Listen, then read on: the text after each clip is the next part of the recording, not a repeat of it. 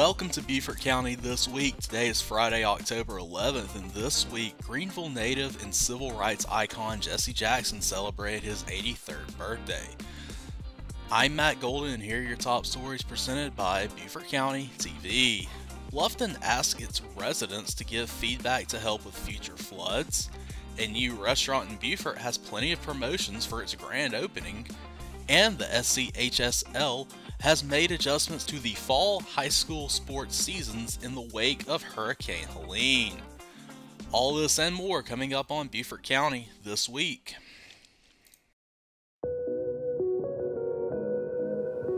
Make sure to check out Festive Beaufort, your exclusive ticket to all the excitement happening across Beaufort County.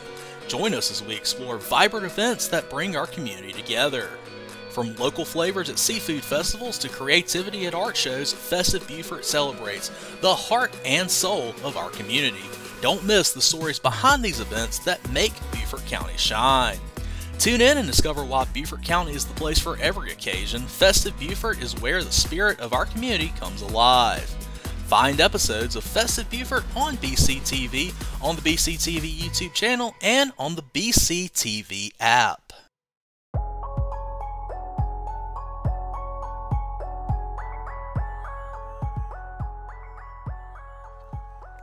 From Bluffton today, as the hurricane season continues to bring severe weather to the lowcountry, the Town of Bluffton wants to remind its citizens to complete a flood survey to help the town plan for future storms. Following the flooding left behind by Tropical Storm Debby in Bluffton, there has been other storms including Hurricane Helene which have affected the town.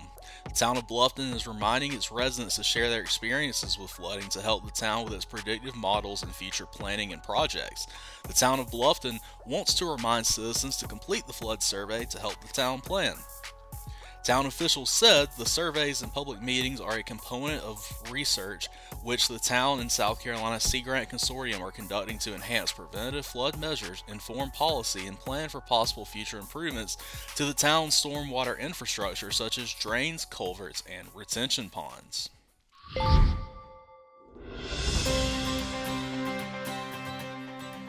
From the Post and Courier, Beaufort's newest restaurant has an enticing offer to commemorate its grand opening. Chicken Salad Chick will give its first 100 customers free chicken salad for the year. The fast casual chicken salad restaurant opens at 3351 Robert Smalls Parkway on October 15th with a number of specials and giveaways. On October 15th, the first 100 customers can get free chicken salad for a year. The first customer in line will receive one large quick chick of chicken salad per week for a year. The next 99 guests in line will receive one large quick chick of chicken salad per month for a year. On October 16th, the first 100 customers to purchase a chick meal will receive a free chicken salad chick canvas tote bag. On October 17th, the first 100 customers to purchase a chick meal will receive a free chick meal or small quick chick on their next visit.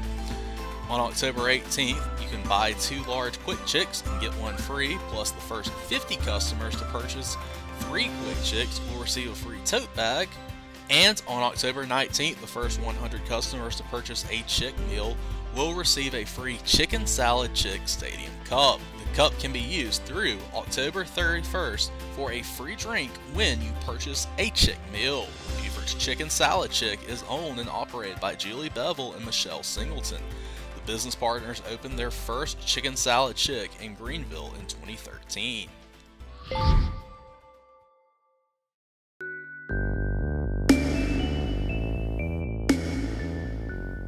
From the Island Packet, South Carolina's high school football season will be 1 week longer because of the effects of Hurricane Helene. The South Carolina High School League's executive committee voted 9-4 Tuesday to extend the regular season 1 week. As part of the plan, the state football playoffs will not be shortened or affected. Another plan to reduce the playoffs from 5 to 4 weeks was voted down on Tuesday. In addition to football changes, 1 week was added to the boys and girls volleyball seasons, and the full playoffs remain intact. The middle school volleyball season was extended to October 28th. A motion passed 13-1 to keep competitive cheer schedule the same, with postseason qualifying events changed from 2 to 1. The dates for cross-country championships remain the same, but runners have to compete in just one race and not two before state qualifiers.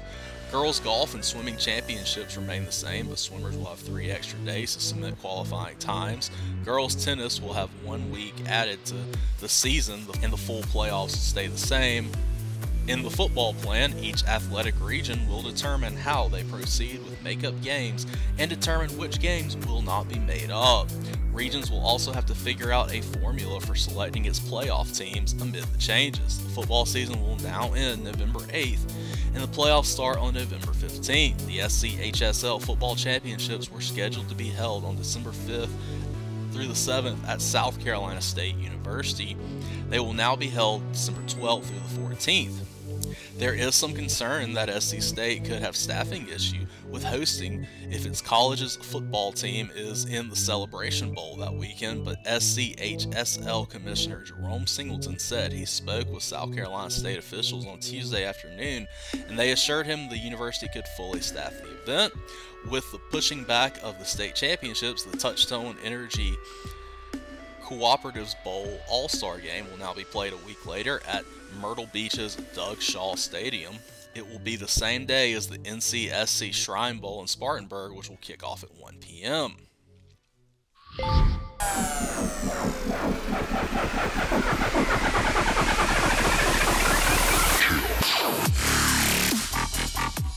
And now here are some events to get you out and about this weekend.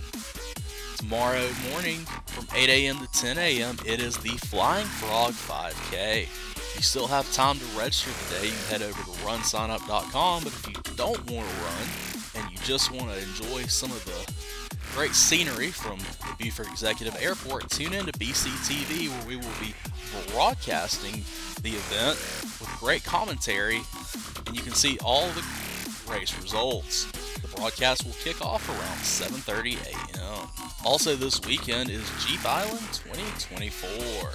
Today is the meet and greet, October 11th from 5 to 7 p.m. at the Rowing and Sailing Center. The main event is tomorrow from 12 to 3 at Lowcountry Celebration Park.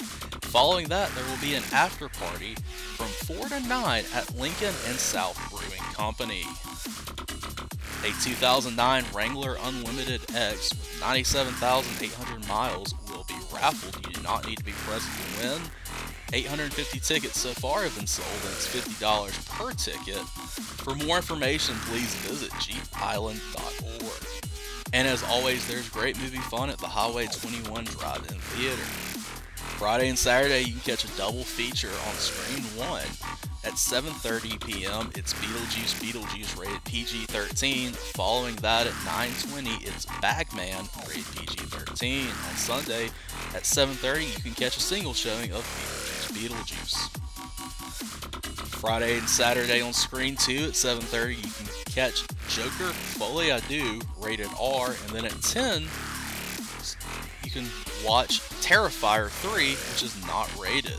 On Sunday on Screen 2 at 7:30, you can get that single showing of Joker Folie à Deux. And on Screen 3, Friday and Saturday at 7:30, it's The Wild Robot rated PG, followed by Monster Summer rated PG-13 at 9:15. On Sunday at 7:30, it'll be The Wild Robot. Hopefully some of these events piqued your interest, and maybe I'll see you out and about this weekend. Hopefully you'll have a good and safe weekend in Beaufort County.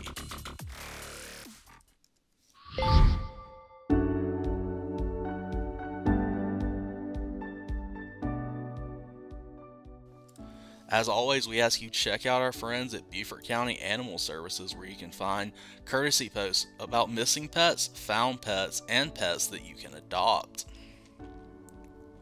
We want to thank everyone who has donated to help support Western North Carolina. We have received a very gracious donation of dry cat food. We have 1 truck full. We are still in need of wet or canned kitten, adult cat, puppy, and adult dog food, dry puppy and adult dog food, cat litter, and feeding bowls. We also have been receiving a lot of requests from the public to take in animals from North Carolina and other areas affected by Hurricane Helene due to the social media posts they are seeing online. There are national groups like the ASPCA, Bissell Foundation, HSUS, Code 3 that handle and assist animal shelters in dire need during natural disasters. We know these groups are on the ground because we have been there. We are in communication with these groups, and if help is needed, they will reach out to us. We understand how heartbreaking the stories coming out of these areas, but we also have to go through the proper channels to ensure the safety of these animals as well as the public. If you choose to rescue an animal from the affected areas, please make this decision with the mindset of keeping the animal no matter what. They have already been through enough. The last thing they need is to be given to another shelter they are unfamiliar with. Thanks for tuning in to Beaufort County This Week. This podcast is a production of BCTV. For more information on BCTV, please go to BeaufortCounty.tv. Matt Golden, Production Specialist. Chloe G, Social Media Specialist. Vincent Verga, Director. All rights reserved.